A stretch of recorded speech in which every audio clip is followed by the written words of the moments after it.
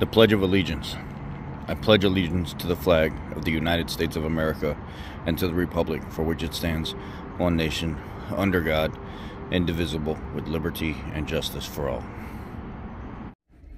What's going on, yo? Good morning. Hope you have a great day. I hope you're feeling well, and if you're not feeling well, you figure out how to feel well.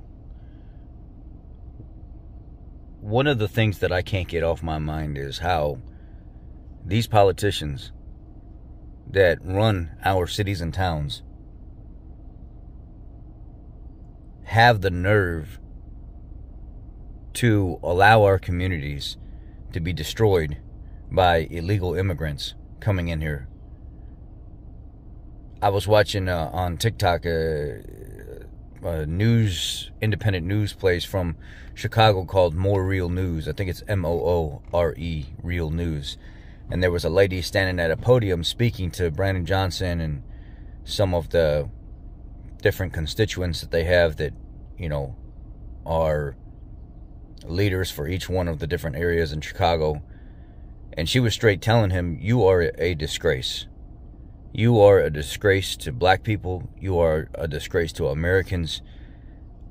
And she said, I'm like 80 or 82 years old. She says, I'm old enough to remember drinking from the different water fountains. The water fountain that said for black people, and then the other water fountain said for white people. I had to drink in different water fountains than other people that I lived around. But the one thing I did not have to worry about is when I went back to my community, it not being safe. Or my community being tore up. Because back then we didn't have that. You know, it is a disgrace. You go look at some of these communities where these people have been moving in. You look at some of these businesses and stuff where they've been moving in. You look at the trail from Venezuela to the United States of America, and it looks like nothing but a straight garbage dump. And every area that they walk through, they pass through, they just destroy, leave shit and piss and garbage and stuff all over the place. And that's just what they do. They're not going to change for us. They're not going to change for anybody else.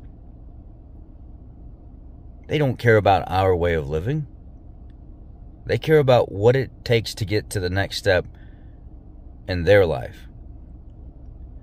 They're building their gangs up here. They're building up their presence. They're building up a name for themselves, just like MS-13 did back in the day. And when they feel the threat, when they feel that there's no more money coming in from the government, when they feel that that's gone, good luck. It's going to be hell. And let's talk about our city officials and stuff. Do you think that there's just random people coming in that are buying up these apartment buildings and these houses and turning them into government houses? No. It's your city officials that are doing it. They're creating fake LLCs. They're creating fake companies. And they're coming in and they're buying up apartment buildings and houses and stuff like that. And they are housing these illegals because there's X amount of dollars that these families get for being in these apartments. Well, that means the landlord has to get paid for being on this government housing as well.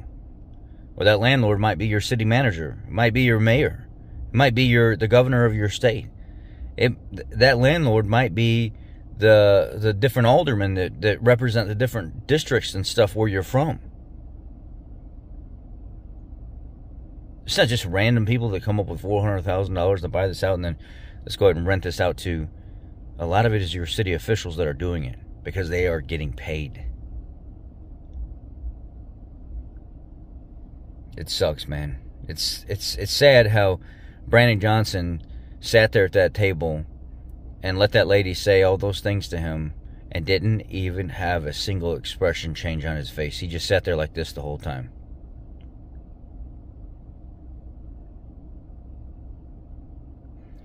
Didn't even show emotion, didn't show anything. Just let that lady talk, and then she finished with, you are a disgrace. That's like, that would be like his mama there, standing there scolding him. A woman that old. Brandon Johnson ain't that old. He's a goofy looking son of a gun, but he ain't that old. You know, I think we need to start everybody across the board with electing different officials than what we're used to and what we're so comfortable because of their skin color or because of where they're from, and start electing them more on their policies and what they're going to do and have done for the community and for us as Americans. You know, that's where we need to start.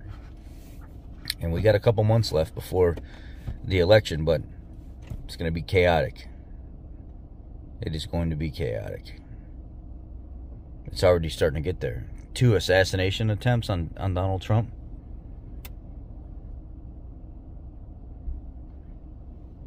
Come on, man.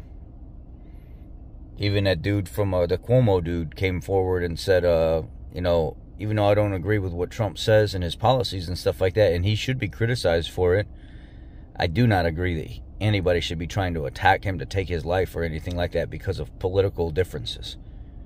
And he said I had to reach out to him to apologize that he's having to go through all this.